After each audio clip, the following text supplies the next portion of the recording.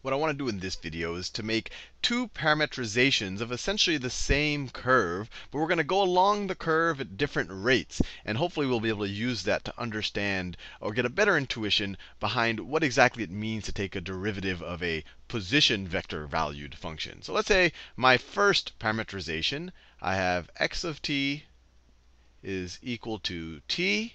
And let's say that y of t is equal to t squared. And this is true for t is greater than or equal to 0 and less than or equal to 2. And if I want to write this as a position vector valued function, let me write this x1. Let me call that y1. And let me write my position vector valued function. I could say r1, because I'm numbering them because I'm going to do a different version of this exact same curve with a slightly different parametrization. So r1 of t, we could say, is x1 of t times I, the unit vector I. So we'll just say t times I plus, right? This is just x of t right here, or x1 of t. I'm numbering them because I'll later have an x2 of t, plus t squared times j. And if I wanted to graph this, I'm going to be very careful graphing it because I really want to understand what the derivative means here. So let me get my draw. Let me try to draw it roughly to scale.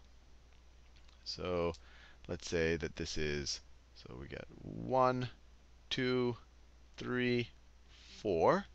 And then let me draw my x-axis. That's good enough. And my x-axis, I want it to be roughly to scale 1 and 2. And so at t equals 0, both my x and y coordinates are at 0, or this is just going to be the 0 vector. So this is where we are at t equals 0.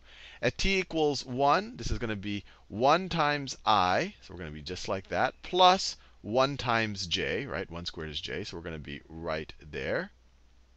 And then at t is equal to 2, we're going to be at 2i. So 2i, you can imagine 2 times I would be this vector right there. Right? 2 times I plus 4, right? 2 squared is 4. 4 times j. So plus this plus 4 times j, right? That's 4 times j. If you add these two vectors, heads to tails, you're going to get a vector that goes, that endpoint is right there. The vector is going to look something like this. I don't want to. So this is what, just to make it clear what we're doing, that's r1 of 2. Right? This is r1 of 0. This is r1 of 1. But the bottom line is the path looks like this. It's a parabola. So the path will look like that. Just like that. Now, that's in my first parametrization of it. Actually, let me draw it a little bit more carefully. And I want to get rid of this arrows just because I want it to be a nice, clean drawing. So it's going to be a parabola. Well, that's not as. So let me get rid of that other point too, just because I didn't draw it exactly where it needs to be. It needs to be right there. And my parabola, or my part of my parabola, is going to look something like that. All right, good enough. So this is the first parametrization. Now I'm going to do this exact same curve, but I'm going to do it slightly differently. So let's say I'll do it in different colors. So x2 of t, let's say it equals 2t. And y2 of t, let's say it's equal to 2t squared. Or we could alternatively write that. That's the same thing as 4t squared, just raising both of these guys to the second power. That's equal to 4t squared. I could write it either way. And then let's say my second parameterization, and let's say instead of going from t equals 0 to 2, we're going to go from t goes from 0 to 1. T goes from 0 to 1. But we're going to see we're going to cover the exact same path. And our second vector or position vector valued function, r2 of t, is going to be equal to 2t times I plus, I could say 2t squared, or 4t squared times j. And if I were to graph this guy right here, it will look like, I'll draw my axes again. It's going to look the same, but it's, I think, useful to draw it because I'm going to draw the derivatives and all of that on it later. So let's see, 1, 2, 3, 4, 1, 2. And then let's see what happens. When t is equal to 0, when t is equal to 0, or r of 0, all of these are going to be 0. We're just got the 0 vector. X and y are both equal to 0. When t is equal to 1/2, so when t is equal to 1/2, what are we going to get here? 1/2 times 2 is 1. And then we're going to get the point 1/2 squared is 1/4 times 4 is 1. So when t is equal to 1/2, we're going to be at the point 1, 1. And when t is equal to 1, we're going to be at the point 2, 4. Right? 2, 4. So notice the curve is exactly, the path we go is exactly the same. But before we even do the derivatives, these two paths are identical. I want to think about something. Let's pretend that our parameter t really is time, that t is equal to time. And that tends to be the most common, that's why they call it t. It doesn't have to be time, but let's say it is time. So what's happening here? In this first parameterization, when we go from 0 to 2 seconds, we cover this path, right? You can imagine after 1 second, the dot moves here, then it moves there. You can imagine a dot moving along this curve, and it takes 2 seconds to do so. In this situation, we have a dot moving along the same curve, but it's able to cover the same curve in only 1 second. In half a second, it gets here. It took this guy 1 second to get here. In 1 second, this guy is all the way over here. This guy takes 2 seconds to go over here. So in this second parametrization, even though the path is the same, the curves are the same, the dot is faster. Dot is faster. And I want you to keep that in mind when we think about the derivatives of both of these position vector valued functions. So just remember, the dot is moving faster. For every second, it's getting further along the curve than here. That's why it only took them 1 second. Now let's look at the derivatives of both of these guys. So the derivative here, so if I were to write r prime, r1 prime of t, let me do it in a different color actually. I already used the orange. So let me do it in a blue. r1 prime of t. So this is the derivative now is going to be, remember, it's just the derivative of each of these times the unit vectors. So the derivative of t with respect to t, that's just 1. So it's 1 times I. So I'll just write 1 I plus, I didn't have to write the 1 there, plus the derivative of t squared with respect to t is 2t plus 2tj. And let me take the derivative over here. r2 prime of t. The derivative of 2t with respect to t is 2, so 2i plus the derivative of 4t squared is 8t, right? 2 times 4, it is 8t.